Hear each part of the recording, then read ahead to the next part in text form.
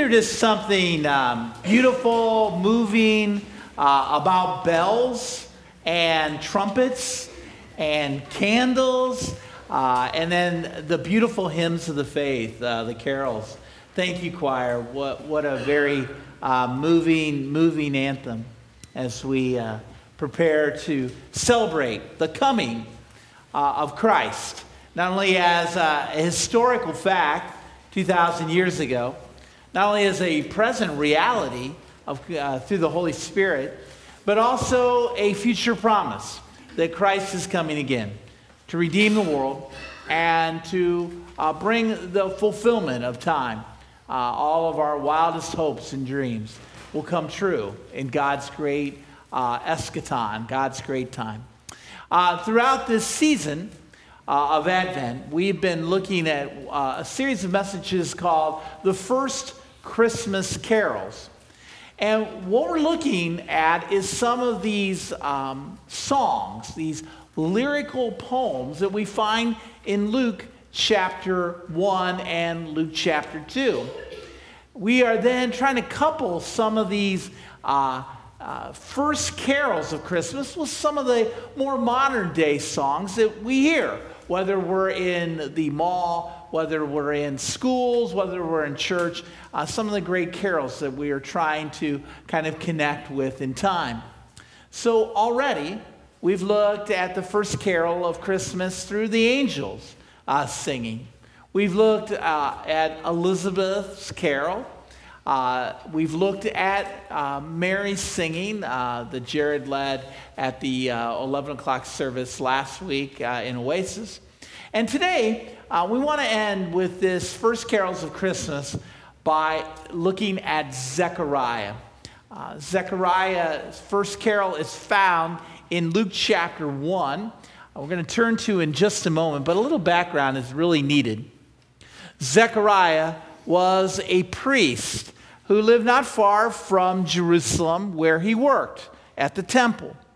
And one day, the angel Gabriel came to Zechariah to announce part of God's plan for the salvation of humanity, and that Zechariah had been chosen by God to help be the father of the prophet of the Messiah, the young man by the name of John, who was to be given the name of John. We know as John the Baptist. John the Baptist was to prepare ye the way of the Lord, and that Zechariah was to be John's father.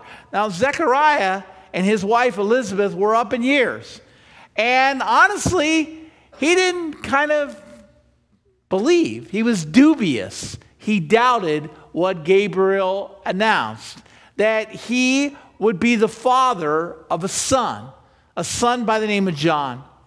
And really, as the story unfolds, he was mute. He was not able to speak for 9 months. But then in the naming ceremony, the dedication of John, who was later become known as John the Baptist, Zechariah burst forth in a song that we read about in Luke chapter 1. It's often called the Benedictus. Blessed be the Lord God of Israel. And it is a song that he's had 9 months to prepare for. Something that's been kind of forming in his soul. And he kind of sings out these words. This is found Luke chapter 1. I encourage you to can follow in your pew Bibles. You can follow in your Bible in your cell phone. This is Zechariah's prophecy. When his father, being John, when his father Zechariah was filled with the Holy Spirit, he spoke this prophecy. Blessed be the Lord God of Israel, for he looked favorably on his people and he redeemed them. He has raised up a mighty Savior for us in the house of his servant David. He spoke through the mouth of a holy prophet of old that we would be saved from our enemies and from the hand of all who hate us. Thus he has shown mercy promised to his ancestors. He has remembered his holy covenant, the oath that he swore with our ancestor Abraham, to grant us that we, being rescued from the hands of our enemies, might serve him without fear, in holiness and righteousness, before him all of our days. And you, child, will be called the prophet of the Most High, for you will go before the Lord to prepare his way, to give knowledge of salvation to his people, for the forgiveness of their sin. And so, and listen to these words. These words I often share at committal services as families gather to say goodbye to their loved ones. By the tender mercy of our God, the dawn from on high will break upon us to give light to those who sit in the darkness and in the glow of death, in the shadow of death, to guide our feet into a path of peace. This is God's word for God's people. Let's pray. Lord, may the words of my mouth and meditations of all of our hearts, Lord, may they be found loving and acceptable in your sight. Lord, you are our rock and you are our Redeemer. Amen. Well, this week, the Nobel Prize in Literature was presented to, of all people, Bob Dylan. You know, like a rolling stone. I mean, that Bob Dylan. Yes, Bob Dylan won the Nobel Prize in, of all things, literature. He joins the ranks of such people, John Steinbeck, Faulkner. He joins the ranks of folks like Hemingway. Yes, T.S. Eliot, Samuel Beckett. Now we can also say in that same phrase, Bob Dylan. Yes. The first musician in over the 100 years of its existence that it was awarded. And needless to say that it created some controversy at the announcement that it was Bob Dylan's prize to claim was, needless to say, an understatement. What you do have to realize is that Bob Dylan himself, he didn't believe that he had been accepted for the honor. In fact, the Nobel Prize Committee, they tried to get a hold of him. He didn't return their call. And then when he finally did announce that, yes, this is real, that you have been chosen to accept this kind of award, he said, well, I'm kind of busy that day. And so he didn't come.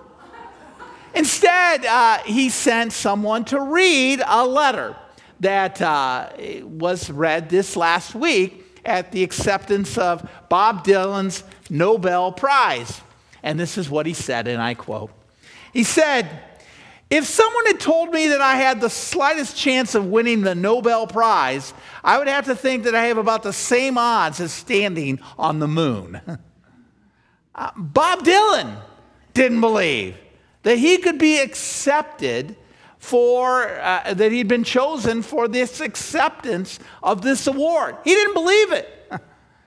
Well, you know, he's not the first person to have a difficult time believing that he had been accepted. He had been chosen for a specific kind of role or a prize. And for instance, in Luke chapter 1, we read about another elderly man, probably about as old as Bob Dylan now, by the name of Zechariah. And Zechariah and his wife were way past childbearing years. And suddenly, when Zechariah was doing his duty in the temple, an angel Gabriel appeared and said, Zechariah, guess what? You have been chosen. You are acceptable upon God. And that the prayer that you've yearned for years, he always wanted a son. Well, it finally is to come true. Elizabeth will bear a child, and you will call him John. And you know what Zechariah's response was to that announcement? Eugene Peterson, in his wonderful translation of the Message, he puts it this way. You expect me to believe that? That was Zechariah's response. You expect me to believe that? And as a result, that Zechariah needed some more time to kind of ponder, to wonder, and to marvel about God's saving activity. And so Zechariah was given a gift by the angel Gabriel. That gift is that he would not be able to speak for 9 months. You know? In fact, I think there's a lot of women out there that say that might be the best gift we could have for our husbands, right? Not speak for 9 months. That was Zechariah. He couldn't talk. And, I've had laryngitis in the past. And, when you talk with, and you're trying to say words, you're mouthing it, and nothing comes out. That's exactly what's happening with Zechariah. And for 9 months, that's happened. Until finally, the child that the angel Gabriel had kind of promised by the name of John was born. Now, in those days, it wasn't the big celebration of, quote, the birth. What really everybody gathered to celebrate was what they called the dedication of the child. It's usually a week after the birth. And at that point, Jewish men were circumcised and were given their name. Now, when they were given their names, it was always done by the father would present the name. And he couldn't talk. And so they turned to the mother, Elizabeth, and said, what name is to be given to this child? Same thing we do at our baptism. What name is to be given for this child? And they presented, Elizabeth said, his name will be John. Well, the leaders at the temple, they really didn't trust Elizabeth. And so they went to the male, to dad, to Zechariah, and Zechariah motioned for a tablet to write down. And he said, his name will be called John. And instantly, the laryngitis kind of disappeared. He was able to, his tongue was loosened, and he had 9 months to think about it, and he burst forth in a song of praise. We call it commonly within the church the Benedictus, after the first phrase in the Latin, Benedictus Dominus Deus Israel. Blessed be the Lord God of Israel. And he then begins to sing forth really a song of joy, of the celebration of what God has done. Not what God, not kind of advice for God, but that this is the activity of God.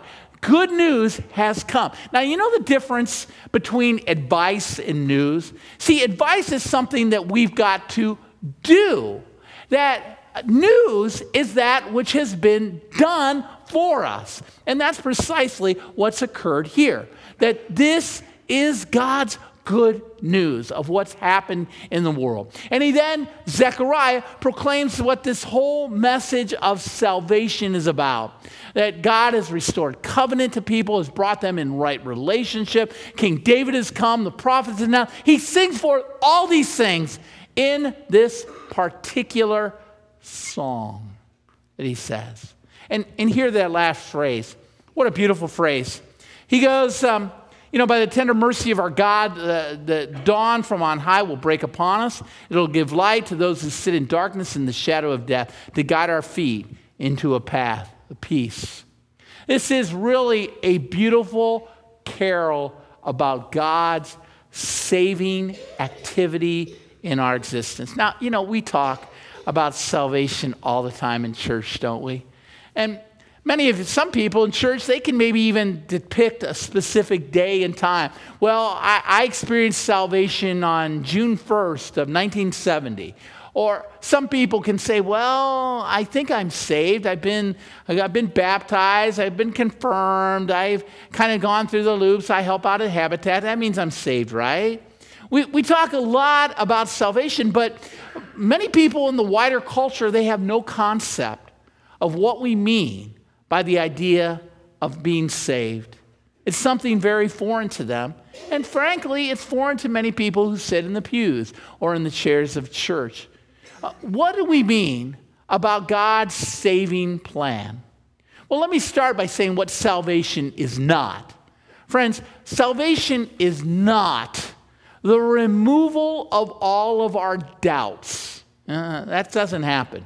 You know, I've been kind of in ministry for many years, and I often have far more questions, far more doubts than I have any concrete answers or a sense of firm foundations. Salvation doesn't mean all of our doubts are removed. Salvation also, it does not necessarily mean that we're going to be instantly transformed into kind of a modern-day Billy Graham or Mother Teresa. That's not what salvation is about. It's really a lifelong kind of unfolding process of transformation. Salvation also, it's also that sense of what it is not, that we will have all of our challenges disappear, that our sickness will be removed, that all will be right in the world. That's not what salvation means either. Well, what does salvation mean? What is this thing that Jesus is all about, what Jesus has been kind of launching into the world? Well, I think certainly there is an acknowledgement deep in our soul that something's not right. Not right with the world, not right with our hearts. That we might want to do something and we find ourselves doing the very things that we hate. That there is a brokenness in our existence. There is guilt we may experience. We may have regrets or hurt or pain. That we, friends, live in a broken world. And that the line between good and evil, frankly, it runs right through the middle of our hearts. There is a brokenness that all of us experience. What salvation entails is that God has come to bring it together. We call the word reconcile, to make right. That God's righteousness can be imparted upon us by our belief. It's not anything that we have to do. It's really by what we want to acknowledge is the source of our energy and our joy, which is in Christ Jesus. Salvation is forgiveness of our brokenness and of our sins. And we get that at some level. That's something I think many of us in the pews kind of hang with. We understand that our God has come to bring forgiveness of our sins. But I want to kind of go one step more. I think forgiveness is not only, or that salvation is not just forgiveness of our sins. I think salvation is also a sense of freedom for God's existence.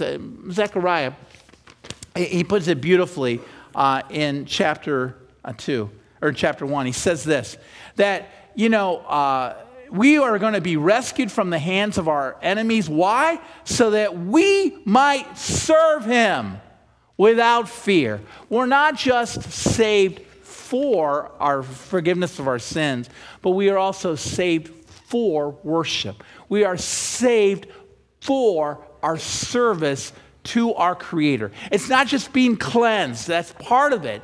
But more than that, it's about being saved to worship freely, to find an acceptance, to know that we have been chosen by God for a great and holy purpose. We've got to live within that.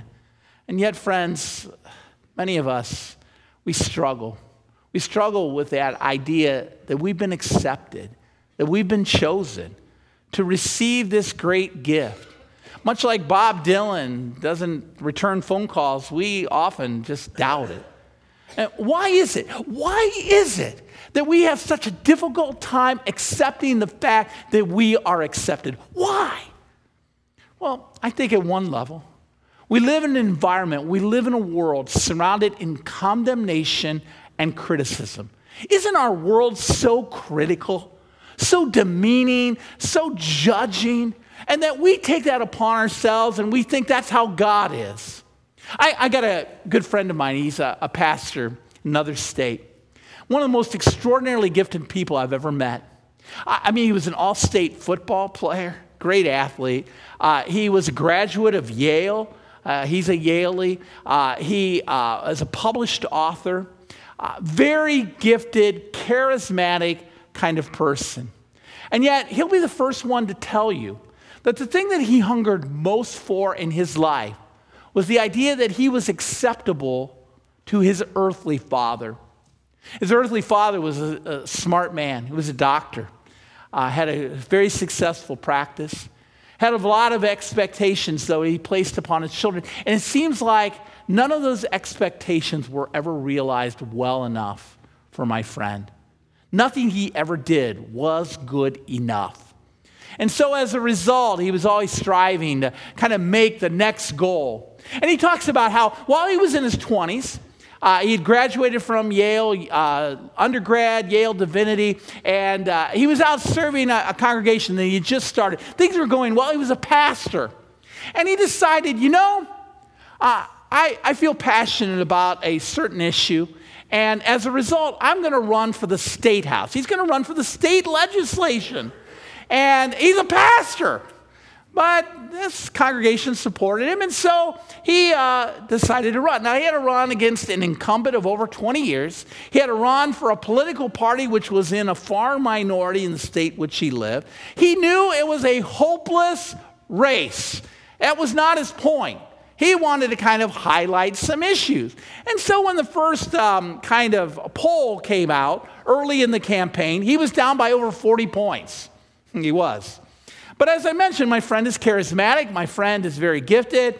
And as a result, he kind of began to rise. He began to get into debates, bring to light some issues. Press began to cover him. And then another poll was released about a month before the election. He was down under 10% kind of difference. And he kept closing the gap. Finally, the night of the election came. They were all gathered for a rally. His mother, his father, his siblings were all there for my friend. And the results poured in, and as it turned out, my friend was defeated by 4% of the vote against an incumbent over 20 years. And my friend was thrilled. He thought, wow, this is great. I did wonderful. I brought to light some of the things I care about, got my name out there, got a lot of positive publicity. Yeah, this is great. And he tells a story about how his father looked at him and said, oh, well, we'll do better next time, won't you, son? You'll win next time. It was at that moment that my friend realized that there was nothing he could do to help him be acceptable in the sight of his father's eyes, his earthly father's eyes, and that he had to come to peace with that. That there was no mountain he could climb, no hurdle he could conquer, no accomplishment that it could occur that would really have a sense that his father would say, it's good, it's acceptable. And I think, my friend's not unique. There are so many in this world. We live in a condescending and a condemning world. And so many times we take that upon ourselves. Maybe we don't get affirmation from our earthly fathers or mothers, and as a result, we don't think that our heavenly Father can provide that sense that you've been accepted. You have been chosen. Everything you've done is right and acceptable in God. It's not something you have done. It's really what I have done for you. All you have to do is to receive it, to accept the gift that has been poured down upon you. And yet, we often, as believers, not only do we live in a critical environment, we always want to paddle our own way, don't we? We want to earn it. We want to have it something that is due to us. To be right with God, we feel that there's hurdles we have to jump through or things that we have to have happen in our lives. But friends, grace, God's amazing grace, God's gift of salvation in our lives, there's nothing you can do to make God love you less. Nothing you can do to make God love you more. It's really merely about accepting that which has been freely offered unto you. Salvation is by grace. It's not by anything we can do on our own. And I've told you many times, this is one of my mantras of Pastor Brian, that the national anthem of hell is Frank Sinatra's I Did It My Way. And if you're out there saying, well, I'm going to do it my way, I'm going to do it by my own efforts, I'm just going to work harder, I'm going to be faster, I'm going to be more resourceful in business, and that by doing all that, I will get to where I want to be. And friends, if that's how you want to live your life, if you want to do it your way, I'm telling you, I know what your ultimate destination will be. It'll be in hell, because the national anthem of hell is I did it my way, okay? You have to be willing to receive what God so freely wants to bless you with, and just to accept that gift of God's amazing grace. So not only do we live in an atmosphere of condemnation and criticism, not only do we want to kind of paddle our own way into right favor with God, but then I think at a foundational level, all of us kind of hunger for an experience, an assurance of God's salvation within our soul. You may come to church every Sunday. You may put your offering in the plate. You may help out at Habitat. You may go to our family kids camp. And yet, for many people, there is a deeper sense that I just want to have an assurance that I'm saved. I want to know that God is right with me. And we yearn for that. We hunger for that. And yet, that often comes in kind of ways that we don't often observe. T.S. Eliot, who did deserve, by the way, did win the Nobel Prize in Literature. T.S. Eliot was perhaps the most gifted Christian poet of the last 100 years. And T.S. Eliot, he kind of describes it this way as a follower of Christ. He goes, you know, there are only hints and guesses. Hints followed by guesses, and the rest is prayer, observance, discipline, thought, and action. You know, friends, there will be those times and seasons of life when maybe our prayers will not be answered as we think they should be. There will be the times when maybe our spiritual life will be a little dry. Maybe it'll just seem like we're going through the motions. And we want an assurance of God's salvation, God's blessing in our journey. And friends, what I have to say is that if we have the eyes to see and the ears to hear those little glimpses of grace, those little thin places between earth and heaven, we can begin to see how God is gently and lovingly working our way into the fabric of our soul to be a blessing, to help cherish us. You know, we've been doing this series on the first carols of Christmas, and perhaps the carol that is one of my favorites was kind of written by a man by the name of Charles Wesley. Charles Wesley, he also went through a season in his life where he wanted an assurance of his salvation. Because, you know, he had tried it all. He had tried to be a missionary, and that didn't give him that experience. He tried to form a weekly prayer group, and that didn't give it to him either. He kind of got into that point of life of despair that maybe God didn't care about him, that God wasn't answering his prayers. And finally, he went through this experience where he just was wanting to receive that which God had offered. And it was like the light bulb came on and began to realize it's all about God's free grace. Not anything he can earn, he just has to open up to help come into his existence. He began to write. Began to write poem after poem, carol after carol, song after song. Many of them are found in that little red book that's found in the hymnal we call, written by Charles Wesley. Perhaps the one you're most familiar with. I'm pretty confident you all know it. He wrote to describe this power of what God's salvation plan is all about. It's Hark, the Herald angels sing. I remember it because I heard it every Christmas. Not so much at church that I remember it listening to the Charlie Brown Christmas special. After Linus has said, what is the reason why Christmas is all about? And he quotes the story out of Luke, and Charlie Brown still a little falls down. He's depressed, and he goes down to Snoopy's doghouse, and his friends kind of gather around him. And all of a sudden, he kind of gets it. That it's just about receiving what God wants. And what does he do? They sing, don't they? Hark the herald angels sing.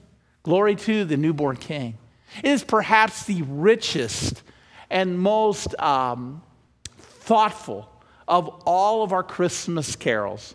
Hark the Herald Angels Sing. Just listen to that phrase. Things that we often just mouth and we don't really realize it. But, glory to the newborn King. What? Peace on earth. And what? Mercy mild. Not condemnation, not criticism. Mercy mild. God and sinners what? Torn apart? No. They're reconciled. Joyful, all ye nations rise. Join the triumph of the skies. With the angelic host proclaim what? Christ is born in Bethlehem. Hark the herald angels sing. Glory be the newborn King. Friends, we gather this Sunday to proclaim good news. That God is merciful. That God is one who's in the business of reconciliation. God's in the business of peace. Peace to our soul. Peace to how we live as community. That is God's great desire in our lives. Are we willing to receive that which what God so freely offers? I'd like us to pray. Lord, many of us in this room, we struggle with that idea that we've been accepted. We hear the voices of condemnation. We hear the voices of criticism. And we think, it can't be me. I'm not worthy. And yet, you come not to give us advice about this is what you got to do. You come to give us news that we are free. Free when we turn to your grace and your mercy. Lord, sinners are reconciled through mercy and peace. Lord, help us to absorb it into our soul. Help us to know it in the very depth of our spirit. We pray all these things in the name of our Savior Jesus. Amen. We talked a little bit about Hark the Herald. I now invite you to stand, if you would please, and join in singing Hark the Herald. Now, Julie, stand up. Julie will motion when we're to sing. There's like a little kind of introduction that the bells will be doing. But then Julie will turn to us and we will sing that great, great carol of our faith. Hark the Herald Angels Sing.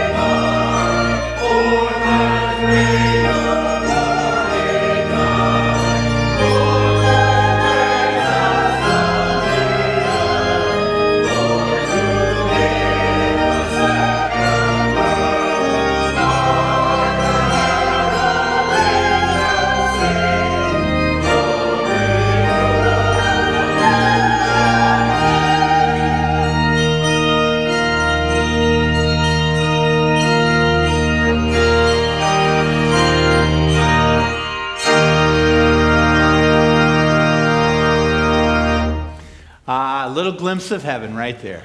It's good. Just a reminder that after all of our services, we'll have a prayer partner back in the chapel located underneath the balcony. Maybe there's been something that's come up in your life this week, just like a word of encouragement and prayer. That ministry will be made available to you. We hope we'll see you all sometime this week. You got a lot to choose from. You come Friday night, 4 times on Saturday, or next Sunday at 11 o'clock. Receive now this blessing, this benediction. Lord, send us forth from this place to celebrate that gift of celebration or of salvation that you so freely impart upon us. Lord, help us to go out into our homes, our schools, our workplace, and our community to shine Christ's light for all. In the name of the Father, Son, and Holy Spirit we pray. Amen.